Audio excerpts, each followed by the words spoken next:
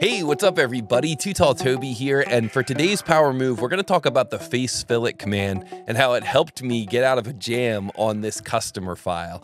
So we showed this to the customer, and the customer said they like the design, but these fillets in the corners are too small. They want to increase those to a radius of 8 millimeters. So we'll click here on the radius dimension, change that to 8 millimeters, and now this looks good down here, this looks good up here, but this over here, not so good. We're really not liking that, how that's coming to a point. So there's just not enough room for that 8 millimeter fillet with those original small faces.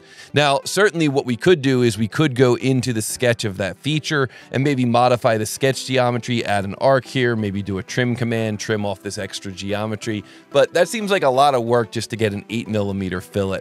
And so this is a spot where it's really handy to know about the Face Fillet command, because when we go here to the fillet command and we go across from constant size to face fillet, what we can do is pick this face here as face set 1, then we come down into this lower box and we pick this face down here as face set 2.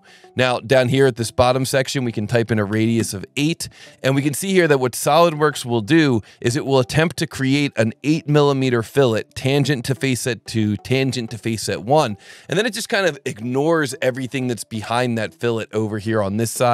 And when we hit the green check mark, we can see that that geometry is filled in with solid geometry.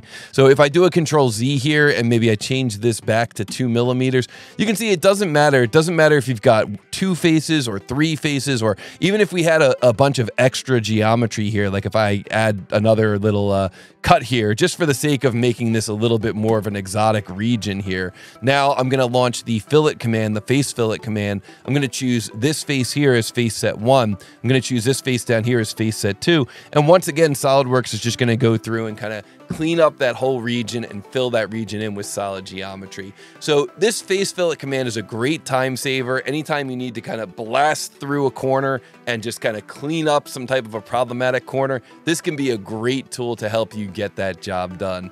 And if this is your cup of tea, it's worth mentioning that later this month on February 29th, we're going to be teaching an advanced part modeling class, and we're going to talk about this very topic, advanced filleting tools. If that sounds interesting to you, be sure to visit us at tootalltoby.com/training. You can sign up for that training class.